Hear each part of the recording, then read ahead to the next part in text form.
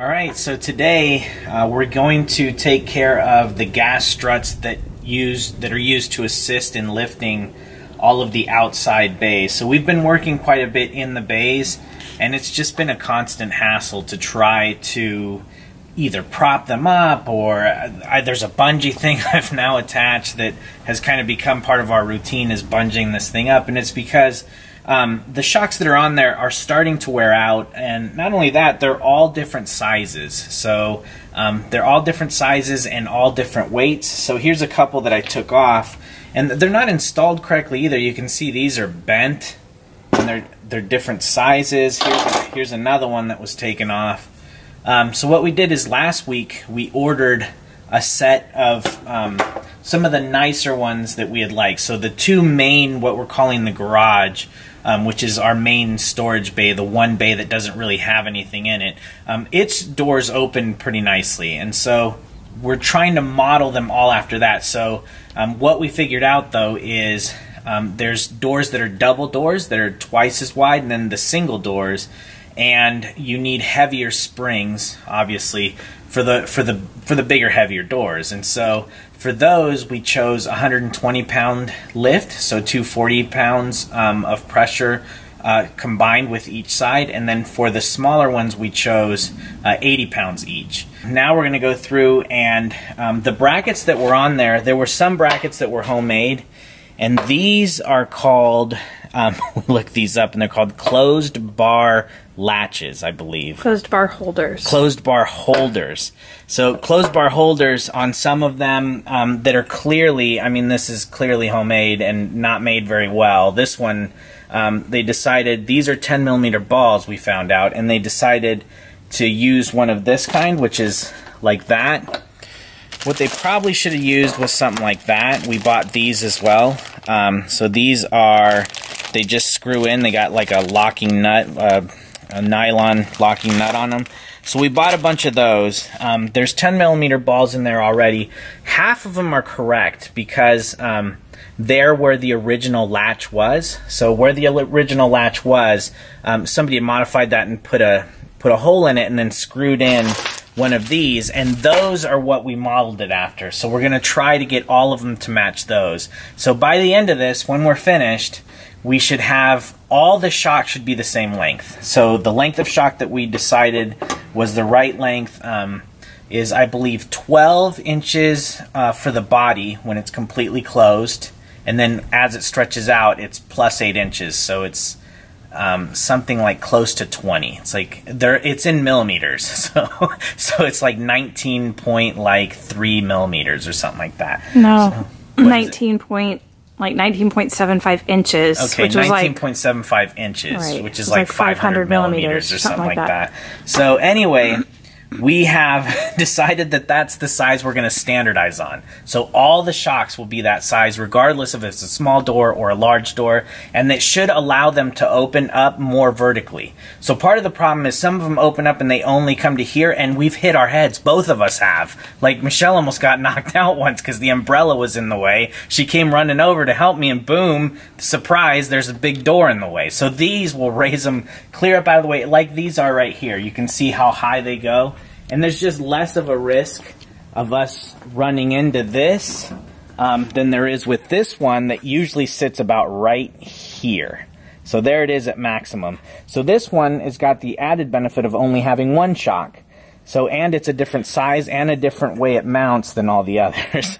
So anyway, it's kind of a mess, just like almost every other project on this bus. But that is the plan. At the end of this, we will only have to carry a couple of 80 pounds and a couple of 120 pounds, and then we should be set if something goes wrong with the shocks. Also, we're going to line them up too, so that they're not, like, these are they're pretty badly bent, and when they were in there, they were worse. You could clearly see that they were bowing. So the danger in all this is, if we don't mount them correctly, it will rip. There's the thing that it hinges on is just this little rubber thing, and we had one where we tried to put the mount was in the wrong place, and it started ripping the hinge. So it's pretty important to get the math just right. So that's what we'll be working on today.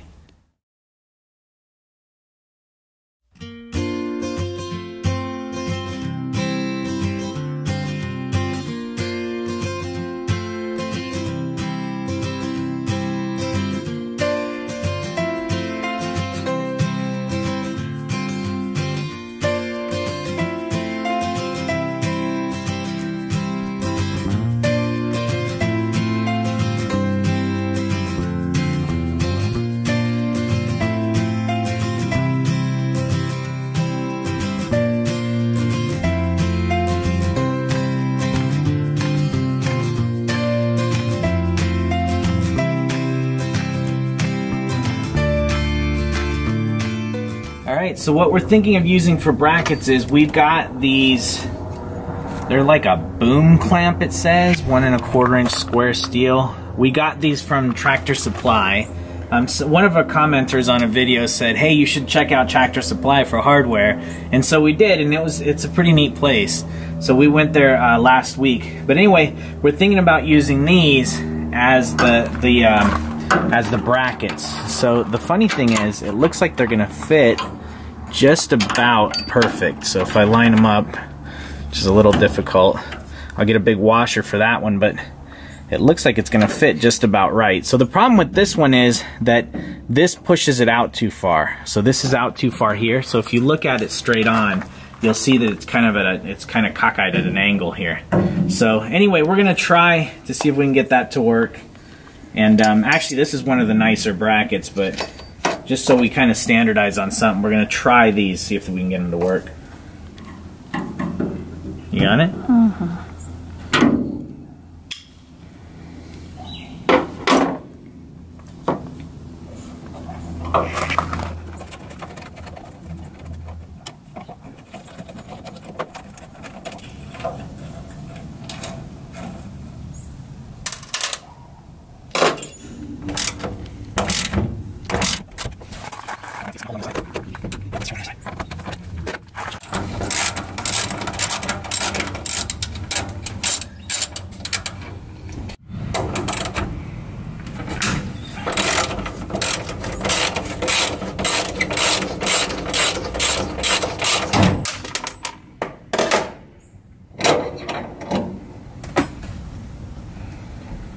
Probably remove these.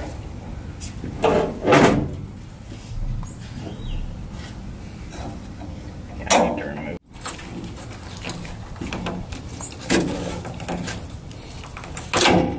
Okay.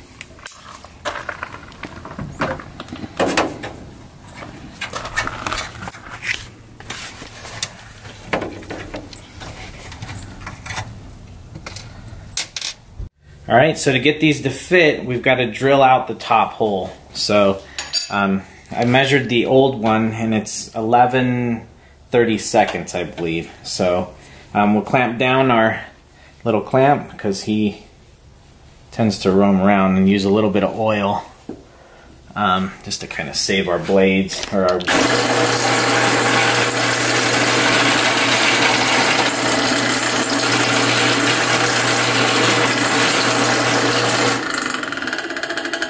Next, we got to drill a hole through the center to accommodate these 5/16 inch ball studs.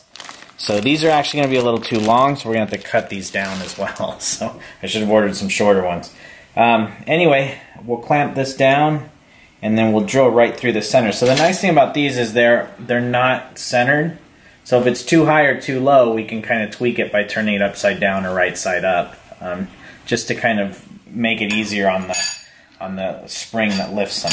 So, so we'll mark these up and get them drilled.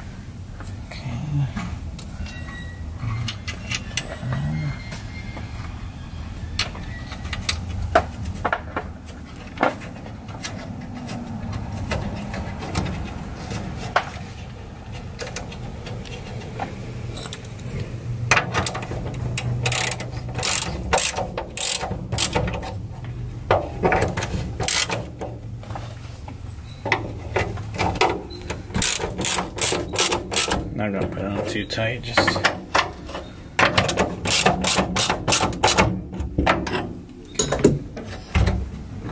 It's in there.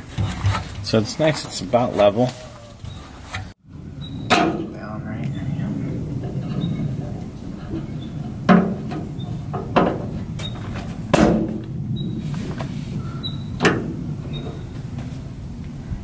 Does that look straight this time? Yeah, look at it. Yeah, that's much better. Okay. Can we take this down? So then that one, do you want to try switching that out for the other? For the other 120? 120, and we'll see. Yep. Okay. Now can we take down this? Well, in a minute, not yet.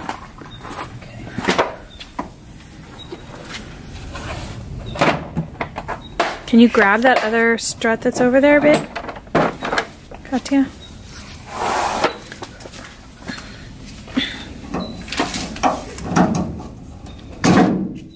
Thank you. Just hold that for Daddy.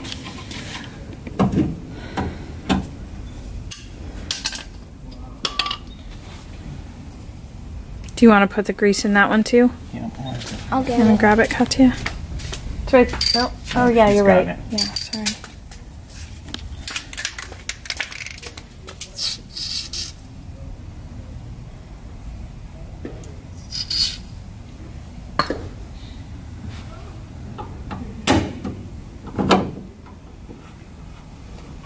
Okay, I need you to lift it up a little. Little more. Little more. Little more. There we go. Okay, Katya, you want to remove that board? I got it. Okay. All right. Let's see. Yeah. Wow, that's really high up. That's even higher than before. Does it close? Yeah, that's a lot of strain.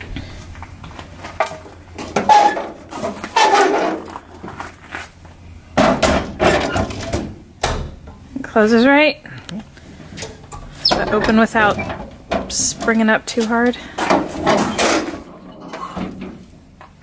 Is that too much, do you think? No. I think it's about right. You want to get in and see?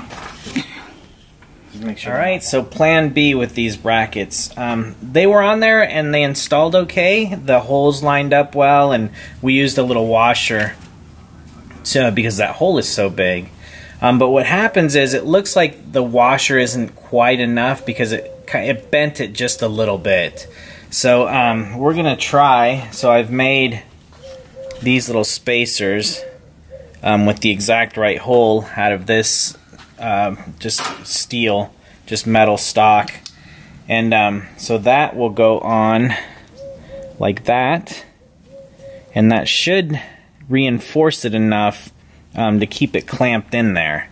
So we're gonna try that and see how that works out.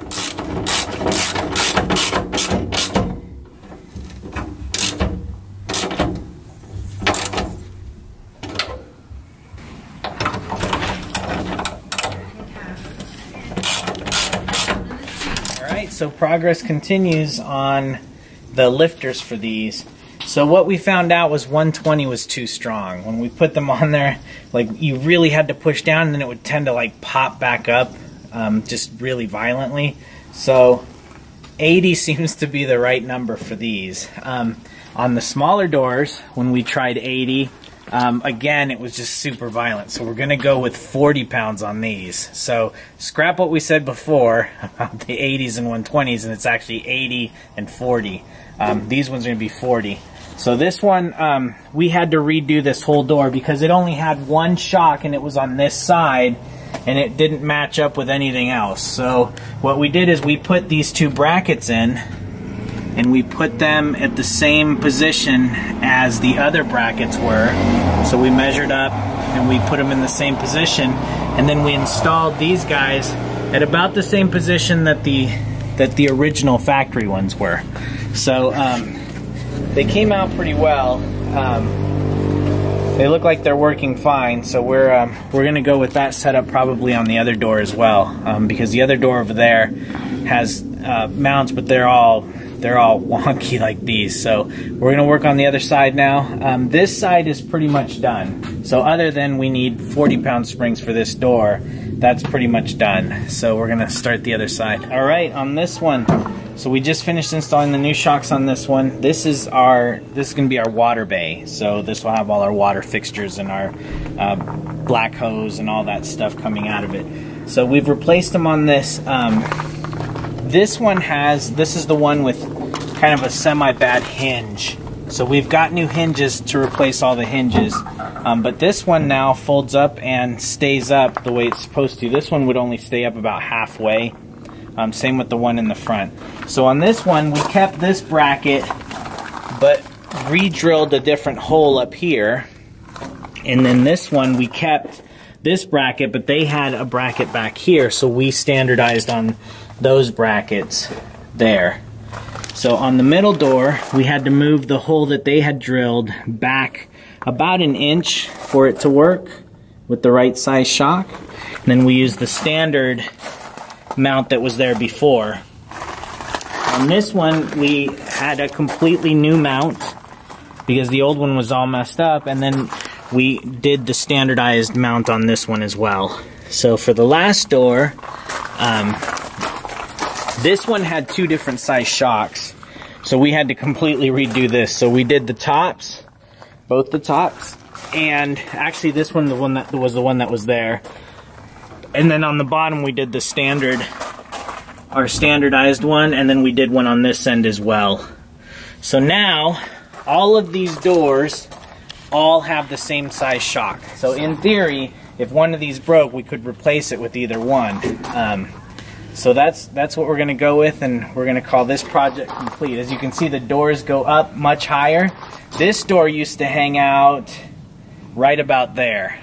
So it was super annoying to try to get in there and work, and now it just goes up and stays right there. So it should make working outside just a little bit more pleasant.